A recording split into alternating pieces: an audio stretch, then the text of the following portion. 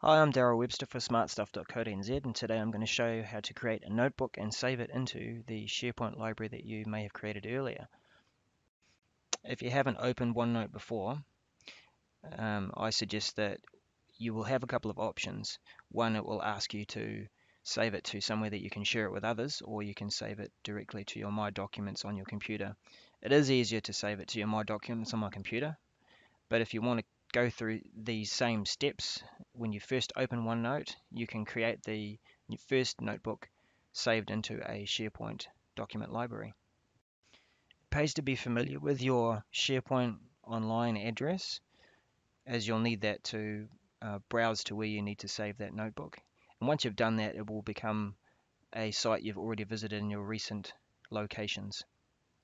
So let's create the notebook.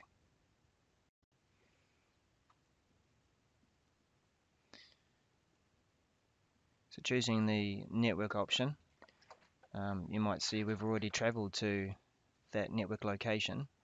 I'm just going to show you what you may see when you browse to it for the first time if you haven't done it beforehand within OneNote. So here's where I mean that you need to be familiar with your SharePoint online location. If you type that into there, click the browse button, and we're going to go into the OneNote library that we created in an earlier video. And select that location. We'll call the notebook Team.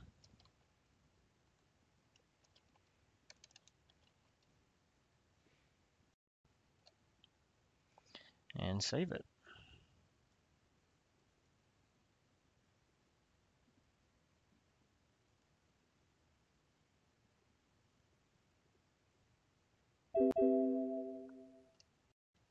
Now at this point you do have the option to share the notebook immediately with people via an email or just continue.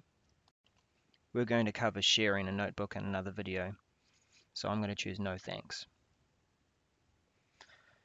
And as we're going to use this for meetings, I'm going to give this section a name called Meetings. And I'm going to grab my other meeting notes, my whiteboard from my previous slide.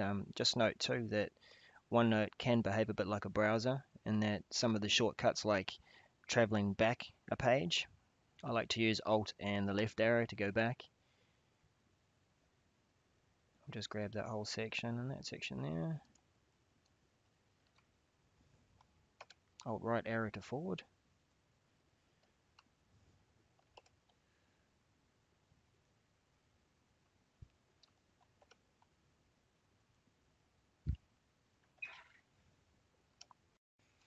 So we'll cover the sharing of the notebook in another meeting, but just as a bit of a preview, you can make a use of copy a link to this section.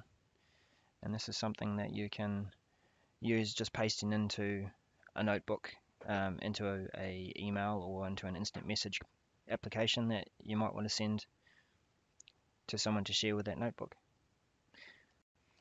Note that if we hover over this, we can see the location and the application that it should use to open up that OneNote file.